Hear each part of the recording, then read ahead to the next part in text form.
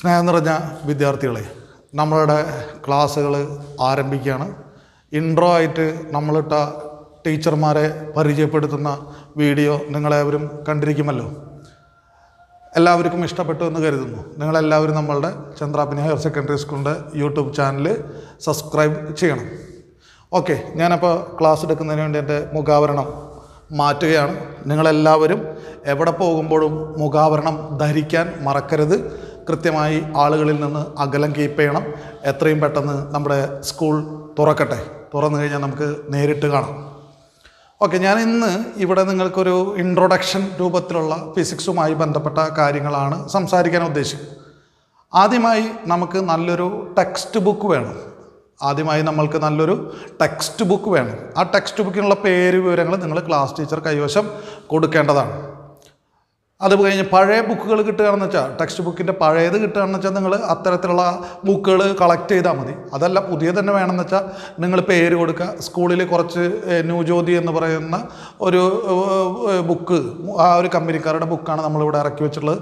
ഞാനത് ഫോളോ ചെയ്യുന്ന ഒരു അധ്യാപകനാണ്. എനിക്കങ്ങനെ ഒരു പ്രത്യേക ടെക്സ്റ്റ് ഒന്നുമില്ല കേട്ടോ. ഞാൻ പല ബുക്കുകളിൽ നിന്നാണ് റെഫർ ചെയ്തിട്ടാണ് ഇടാറ്. അല്ലാണ്ട് ഇന്ന ഒരു കമ്പനിയുടെ ബുക്ക് വാങ്ങിക്കുക എന്നുള്ള ഒരു പദ്ധതി എന്നെ സംബന്ധിച്ചില്ല. ഞാൻ പല ഭാഗങ്ങളിൽ നിന്നാണ് എടുക്കുക. എങ്കിലും നിങ്ങൾക്ക് റെഫർ ചെയ്യാൻ ഒരു നല്ല ടെക്സ്റ്റ് ബുക്ക് നല്ലതാണ്. ഒപ്പം തന്നെ നമുക്ക് വലിയ വരയില്ലാത്ത ടെക്സ്റ്റ് ബുക്ക് വേണം. അത് ബ്രൗൺ പേപ്പർ ഉപയോഗിച്ച് നിങ്ങൾ ചട്ടയിടണം. അതിന് പുറത്ത് നിങ്ങളൊരു നെയിം സ്ലിപ്പ് ഒട്ടിച്ച് കൃത്യമായി പേര്, ക്ലാസ്, കാര്യങ്ങളൊക്കെ എഴുതണം. സ്കൂൾ തുറക്കുന്ന സമയത്ത് നിങ്ങൾ സ്കൂളിൽ വരുമ്പോൾ ഞാനതൊക്കെ ചോദിക്കും.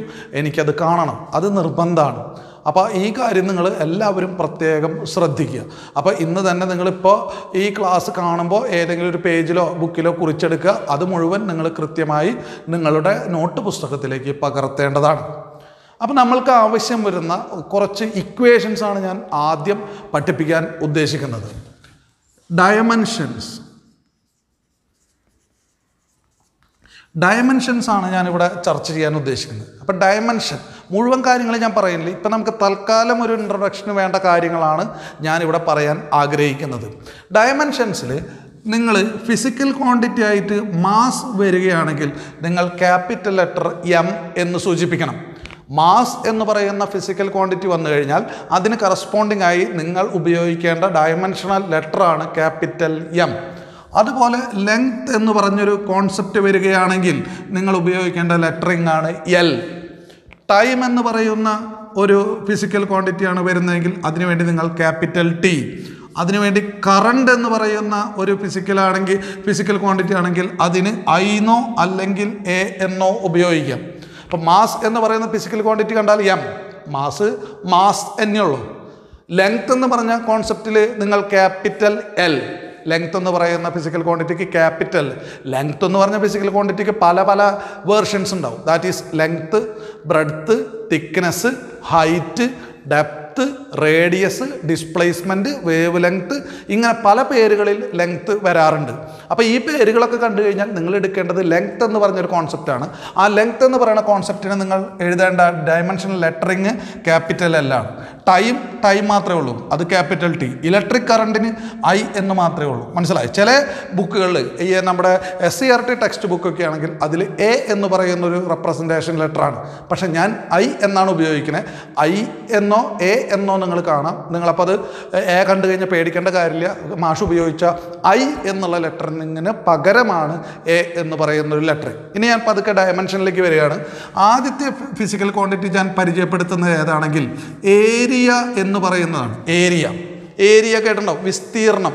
ഇനി ഞാൻ മലയാള പദങ്ങൾ അധികം ഉണ്ടാവില്ല കേട്ടോ, എനിക്കറിയാത്തതുകൊണ്ടാണ്. ഞാൻ മറന്നുപോയി. ഞാൻ മലയാളം മീഡിയത്തിൽ തന്നെയാണ് പഠിച്ചത്. പക്ഷേ മലയാള പദങ്ങളൊക്കെ ഞാൻ ചിലതൊക്കെ മറന്നുപോയി. അപ്പോൾ നമുക്കിനി പതുക്കെ ഇംഗ്ലീഷ് പദങ്ങൾ നമുക്ക് പഠിക്കാം. കാരണം നമ്മുടെ ക്വസ്റ്റ്യൻ പേപ്പറിൽ ഇംഗ്ലീഷ് പദങ്ങളായിരിക്കും, ഇംഗ്ലീഷ് വേർഡ്സ് ആയിരിക്കും കൂടുതലായിട്ട് വരിക.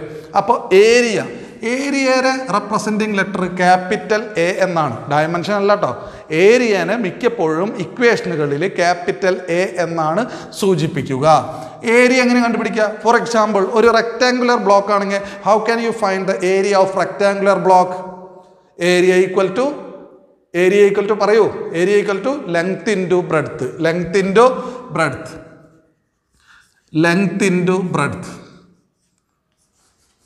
ലെങ്ത് ഇൻറ്റു ബ്രെഡ്ത്ത് എന്ന് വരുമ്പോൾ ഇത് ബ്രെഡ്ത്ത് ലെങ്ത് തന്നെയാണെന്ന് പറഞ്ഞല്ലോ. അപ്പോൾ ലെങ്ത് കണ്ടാൽ എൽ എന്ന് എഴുതണം, ബ്രെഡ്ത്ത് കണ്ടാലും ലെങ്ത് എന്ന് എഴുതണം, ശരിയല്ലേ? അപ്പോൾ എൽ ഇൻറ്റു എൽ എന്ന് വരുമ്പോൾ എന്താ വരിക മക്കളെ? L square. L square. അപ്പോൾ ഏരിയൻ്റെ ഡയമെൻഷനാണ് എൽ സ്ക്വയർ. പക്ഷേ ഡയമെൻഷൻ ഫോർമുല എഴുതുമ്പോൾ നിർബന്ധമായിട്ടും മാസ്, ലെങ്ത്, ടൈം ആവശ്യമുണ്ട്. അപ്പോൾ അതുകൊണ്ട് ഇവിടെ മാസ് ഇല്ലെങ്കിൽ പിന്നെ എങ്ങനെ മാസ് എന്ന് വരുത്താം? റേസ് ടു 0 എന്നിട്ട് കൊടുത്താൽ മതി. റേസ് ടു 0 എന്തിൻ്റെയും റേസ് ടു മുകളിൽ, മനസ്സിലായ? മുകളിൽ 0 ഇട്ട് കഴിഞ്ഞാൽ അതിൻ്റെ ആൻസർ 1 ആണ്. For example X raise to 0 1 ആണ്, വൈ റേസ് ടു 0 1 ആണ്, മനസ്സിലായില്ലേ? എ റേസ് ടു 0 1 ആണ്. അപ്പോൾ എം റേസ് ടു 0 എത്രയാണ്? 1 ആണ്. അപ്പോൾ നമുക്ക് എം റേസ് ടു 0 എന്ന് എഴുതുന്നതുകൊണ്ട് നമ്മുടെ ഇവിടുത്തെ മാറ്റം സംഭവിക്കില്ല. 1 കൊണ്ട് മൾട്ടിപ്ലൈ ചെയ്ത് കഴിഞ്ഞാൽ മാറ്റം സംഭവിക്കില്ല. അപ്പോൾ എൽ റേസ് ടു 0 അല്ല M raise to 0 L square T raise to 0 എന്ന് എഴുതാം. അപ്പോൾ ഇതാണ് ഡയമെൻഷണൽ ഫോർമുല ഫോർ എന്ത്? Area. ഏരിയൻ്റെ dimension formula M raise to 0 L square T raise to 0. പക്ഷേ എനിക്കിത് കിട്ടില്ല കേട്ടോ, മനസ്സിലായി? എനിക്കിതാണ് കിട്ടുക. ഏരിയൻ്റെ ഡയമെൻഷൻ എൽ സ്ക്വയർ. പക്ഷേ എനിക്ക് ഡയമെൻഷൻ ഫോർമുല എഴുതാൻ എനിക്കറിയും. അപ്പോൾ ഞാൻ എന്ത് എഴുതും? M raise to 0 L square T raise to 0 എന്നെഴുതും. അടുത്തത് ഞാൻ പരിചയപ്പെടുത്തുന്നത് വോള്യമാണ്. എന്താണ് ഞാൻ പരിചയപ്പെടുത്തുന്നത്? വോള്യം. വോള്യത്തിൻ്റെ റെപ്രസെൻറ്റേഷൻ ലെറ്റർ വലിയ വി എന്നാണ്. വലിയ V. How can you find volume? Volume എങ്ങനെ കാണാം? ഇപ്പോൾ ഒരു ക്യൂബാണെന്ന് വിചാരിക്കുക. ക്യൂബാണെങ്കിൽ എങ്ങനെ കാണാം? അല്ലേ? സൈഡ് ഇൻറ്റു സൈഡ് അല്ലേ? അപ്പോൾ ലെങ്ത് ഇൻറ്റു ലെങ്ത് അല്ലേ? അപ്പോൾ ലെങ്ത് ഇൻറ്റു ലെങ്ത്. അപ്പോൾ എന്താ വരിക മക്കളെ? ലെങ്ത് ഇൻറ്റു ലെങ്ത് വരുമ്പോൾ എൽ ഇൻറ്റു എൽ. അപ്പോൾ എന്താ വരിക? L cube. അപ്പോൾ എന്താ വരിക? M raise to 0 L cube T raise to 0 എന്നെഴുതണം. അപ്പോൾ നമുക്ക് വോള്യത്തിൻ്റെ ഡയമെൻഷൻ ഫോർമുല കിട്ടി. അങ്ങനെയാണെങ്കിൽ അടുത്തത് ഞാൻ പഠിപ്പിക്കാൻ പോകുന്നത് വെലോസിറ്റി എന്നാണ്. വെലോസിറ്റിക്കും വി തന്നെയാണ് ലെറ്ററിങ്. അപ്പോൾ അത് സ്മോൾ വി ആണ്, സ്മോൾ ലെറ്റർ വി ആണ്. ഇത് ക്യാപിറ്റൽ ലെറ്റർ വി ആണ് എൻ്റെ, ഇതാണ് സ്മോൾ ലെറ്റർ വി അല്ലേ? വെലോസിറ്റി നമ്മളെല്ലാവരും കേട്ടിട്ടുണ്ടാവും അല്ലേ? മലയാളം മീഡിയംകാർ ഇത് കേൾക്കുമ്പോൾ ആകെ ടെൻഷനാണ്. കാരണം വെലോസിറ്റി എന്ന് അവർ കേട്ടിട്ടില്ല. പക്ഷെ അവർ പ്രവേഗം എന്നാണ് കേട്ടിരിക്കുന്നത്. പ്രവേഗേ, മനസ്സിലായി? അപ്പോൾ പ്രവേഗം എന്നൊക്കെ മാറ്റുക. നമുക്കത് പതുക്കെ എന്തിലേക്ക് ഇംഗ്ലീഷിലേക്ക് മാറാം. ഇംഗ്ലീഷ് മീഡിയംകാർക്കൊക്കെ ഇതൊക്കെ പരിചയം ഉണ്ടാവും അല്ലേ? അത് velocity. How can you find velocity? Velocity equal to displacement by time. Displacement by എന്താണ് മക്കളെ? Time. Displacement by time. ഡിസ്പ്ലേസ്മെൻറ്റിന് S എന്നുള്ള ലെറ്ററിങ് ആണ് കേട്ടോ. ടൈമിന് സ്മോൾ ടി ആണ്. ഇക്വേഷൻ ട്ടോ. അപ്പോൾ ഡയമെൻഷൻ ഡിസ്പ്ലേസ്മെൻറ്റ് എന്തായിട്ട് ബന്ധപ്പെട്ടാണെന്ന് ഞാൻ മുന്നേ പറഞ്ഞു? ലെങ്ത്ത് അല്ലേ? ഡിസ്പ്ലേസ്മെൻറ്റ് എന്ന് പറഞ്ഞാൽ ഇവിടെ തൊട്ട് അവിടത്തോളം വരെയുള്ള ദൂരത്തെയാണ് നമ്മൾ ഡിസ്പ്ലേസ്മെൻറ്റ്. ഒരു പ്രത്യേക ദിശയിൽ ദൂരം അളക്കുന്നതിനെയാണ് നമ്മൾ ഡിസ്പ്ലേസ്മെൻറ്റ് എന്ന് പറയുന്നത്. അപ്പോൾ ദൂരമാണ്, അപ്പോൾ ലെങ്ത്താണ്. അപ്പോൾ എൽ. ടൈമിന് ക്യാപിറ്റൽ ടി എന്ന് കൊടുക്കണ്ടേ? ഓക്കെ. അപ്പോൾ ഇത് അടിയിലല്ലേ കിടക്കണേ അല്ലേ? ഡിനോമിനേറ്റർ മുകളിലേക്ക് എടുക്കുമ്പോൾ റേസ് ടു മൈനസ് കൊടുക്കണ്ടേ? അപ്പോൾ എന്താ വരിക? L T raise to -1 M. അപ്പോൾ എൽ ടി റേസ് ടു -1. അപ്പോൾ എം എൽ ടിയും വേണ്ടേ? അപ്പോൾ എങ്ങനെ എഴുതുക? എം ഇല്ല. അപ്പോൾ എം റേസ് ടു 0. എൽ ഉണ്ട്, എൽ. അപ്പോൾ എൽ ഒരെണ്ണം. അപ്പോൾ എൽ റേസ് ടു 1. പിന്നെ ടി റേസ് ടു -1 എന്നല്ലേ വരിക അല്ലേ? ടി റേസ് ടു -1 എന്നല്ലേ വരിക? ഓക്കെ. അങ്ങനെയാണെങ്കിൽ ഞാൻ അടുത്തത് പോകുന്നത് ആക്സിലറേഷൻ ആണ്. വെലോസിറ്റി കഴിഞ്ഞാൽ എന്താണ്? Acceleration. ആക്സിലറേഷൻ്റെ representation letter small A ആണ്. ആക്സിലറേഷൻ്റെ റെപ്രസെൻറ്റേഷൻ ലെറ്റർ എന്താണ്? സ്മോൾ എ ആണ്. ആക്സിലറേഷൻ എന്ന് പറഞ്ഞു കഴിഞ്ഞാൽ ചേഞ്ച് ഇൻ വെലോസിറ്റി. അല്ലേ? ചേഞ്ച് ഇൻ വെലോസിറ്റി ബൈ ടൈമാണ്. ചേഞ്ച് ഇൻ വെലോസിറ്റി എന്ന് പറഞ്ഞൊരു വെലോസിറ്റിയാണ് അല്ലേ? 50 km/h നിന്ന് എന്ത് ചെയ്യുന്നു? 40 km/h മാറുന്നു. ആ മാറ്റം എന്ന് പറഞ്ഞു കഴിഞ്ഞിട്ടുണ്ടെങ്കിൽ 10 km/h എന്നല്ലേ കിട്ടുക. അപ്പോൾ അതൊരു ചേഞ്ച് ഇൻ വെലോസിറ്റി എന്ന് പറയുന്നത് വെലോസിറ്റിയാണ് ബൈ ടൈം. അപ്പോൾ വെലോസിറ്റിയുടെ ഡയമെൻഷൻ ഫോർമുല നമുക്ക് ഇവിടുന്ന് നോക്കി എഴുതാം അല്ലേ? എന്താ വരിക? L T raise to -1 divide by T എന്ന് വരും. L T raise to -1 divide by T എന്ന് വരും. അപ്പോൾ ഇതും കൂടെ മുകളിലേക്ക് എടുക്കുമ്പോൾ എന്ത് വരും? എൽ ടി റേസ് ടു -1 വരും, ടി റേസ് ടു -1 വരും. അപ്പോൾ എന്താ വരിക? L T raise to -2. അപ്പോൾ എന്താ വരിക? M raise to 0. എം ഇല്ലല്ലോ, എൽ ഉണ്ട്. L raise to 1 T raise to -2 എന്നാണ് വരിക. അപ്പോൾ നമുക്ക് എന്ത് കിട്ടി? ആക്സിലറേഷൻ്റെ കിട്ടി, വെലോസിറ്റീൻ്റെ കിട്ടി. അപ്പോൾ ഇതിൽ നിന്ന് നമ്മൾ മനസ്സിലാക്കുന്നത് ആക്സിലറേഷൻ കിട്ടണമെങ്കിൽ വെലോസിറ്റീൻ്റെ അറിയണം. അപ്പോൾ ഞാൻ ഒരെണ്ണം ഇവിടെ പറഞ്ഞിട്ട് ഞാൻ അവസാനിപ്പിക്കുകയാണ് അല്ലേ? എന്താണ് അടുത്തത്? ഫോഴ്സ്. അതിൻ്റെ റെപ്രസെൻറ്റേഷൻ ലെറ്റർ ക്യാപിറ്റൽ എഫ് എന്നാണ്. ഫോഴ്സ് എല്ലാവർക്കും നമുക്കറിയാം. ന്യൂട്ടണൊക്കെ ആയിട്ട് ബന്ധപ്പെട്ട് പറയുമ്പോൾ അപ്പം തന്നെ മനസ്സിലേക്ക് ഓടി വരുന്ന ടേമാണ് force. Force F equal to എന്താണ് മക്കളെ? Mass into acceleration. F equal to ma. അപ്പം ഇനി ഞാൻ മുഴുവൻ എഴുതുന്നില്ല കേട്ടോ. M four mass, small letter A four acceleration. അപ്പോൾ F ഈക്വൽ ടു ma. അപ്പോൾ മാസ് വന്നു കഴിഞ്ഞാൽ എന്താ കൊടുക്കേണ്ടത്? ഇത് equation റെപ്രസെൻറ്റേഷനാണ്. Dimensional representation capital M ആണ്.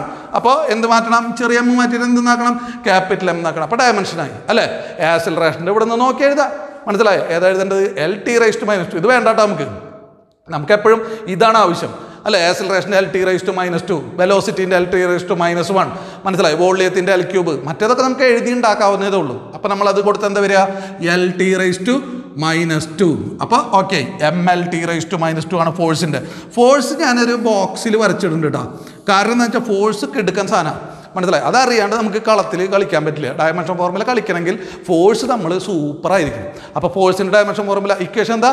Mass into acceleration. അപ്പോൾ മാസ് പറഞ്ഞാൽ എന്ത് കൊടുക്കണം? Capital M. ആക്സിലറേഷൻ പറഞ്ഞാൽ എന്ത് കൊടുക്കണം? LT⁻². അപ്പോൾ MLT⁻². അപ്പോൾ നമുക്ക് വേണമെങ്കിൽ ഇങ്ങനെ എഴുതാം. M ഇവിടെ ഉണ്ട്, അപ്പോൾ M⁻1.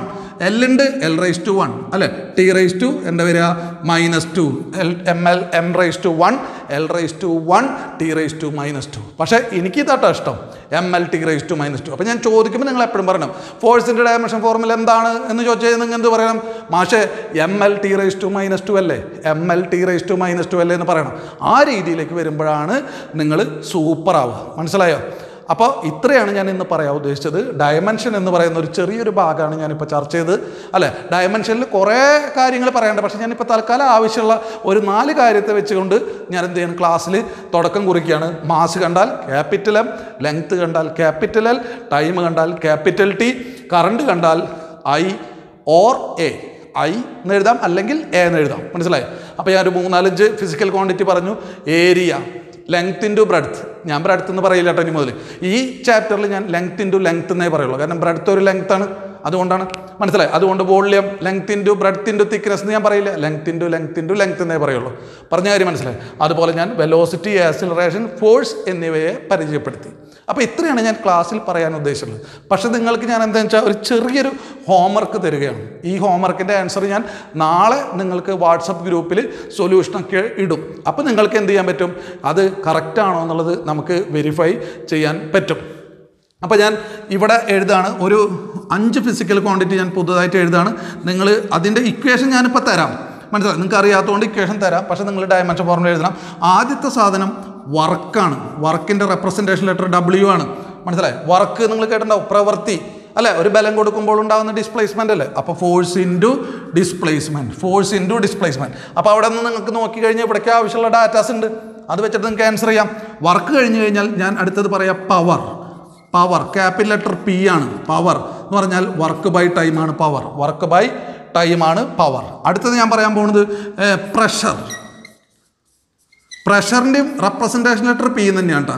പക്ഷേ പ്രഷർ എന്ന് പറഞ്ഞാൽ ഫോഴ്സ് ആക്ടിങ് പെർ ഏരിയ ആണ്. ഫോഴ്സ് ബൈ ഏരിയ ആണ്. ഇത് F four force, A acceleration അല്ല കേട്ടോ, A ഏരിയ ആണ് കേട്ടോ, ക്യാപിറ്റൽ A ആണ്. പിന്നെ ഞാൻ ഡെൻസിറ്റീൻ്റെ റെപ്രസെൻറ്റേഷൻ ലെറ്റർ സിഗ്മ എന്നാണ്. ഇങ്ങനെയാണ് സിഗ്മയുടെ കേട്ടോ. സിഗ്മ ശ്രദ്ധിക്കുക, റോമൻ ലെറ്ററിങ് ആണ് സിഗ്മ. ഡെൻസിറ്റി എന്ന് പറഞ്ഞാൽ മാസ് ബൈ വോള്യം ആണ്. M four mass, V four volume കേട്ടോ. അഞ്ചാമത്തെ ഇത് ഞാൻ പറയുന്നത് മൊമെൻറ്റത്തിൻ്റെ ലെറ്ററിങ് സ്മോൾ p ആണ്. മൊമെൻറ്റം എന്ന് പറഞ്ഞാൽ മാസ് ഇൻറ്റു വെലോസിറ്റി ആണ്. ഇത് സ്മോൾ v ആണ് കേട്ടോ, മാസ് ഇൻറ്റു വെലോസിറ്റി. അപ്പോൾ നിങ്ങൾ ഈ 5 കാര്യങ്ങളും നിങ്ങൾ വീട്ടിലൊന്ന് ഇരുന്ന് എഴുതി നോക്കുക. നാളെ വാട്സപ്പിൽ നിങ്ങൾക്കിതിൻ്റെ സൊല്യൂഷൻ വരും. അപ്പോൾ നിങ്ങൾ എഴുതിയത് ശരിയാണെങ്കിൽ നിങ്ങൾക്ക് എല്ലാവർക്കും വളരെയധികം സന്തോഷമാണ്. ഞാൻ എടുത്ത കാര്യം മനസ്സിലായിട്ടുണ്ട്. തെറ്റി കഴിഞ്ഞാൽ എന്തുകൊണ്ട് തെറ്റി എന്നുള്ളത് അനലൈസ് ചെയ്യുക. മനസ്സിലായില്ലെങ്കിൽ എന്നെ വിളിക്കുക. അപ്പോൾ ഓക്കെ, ബൈ.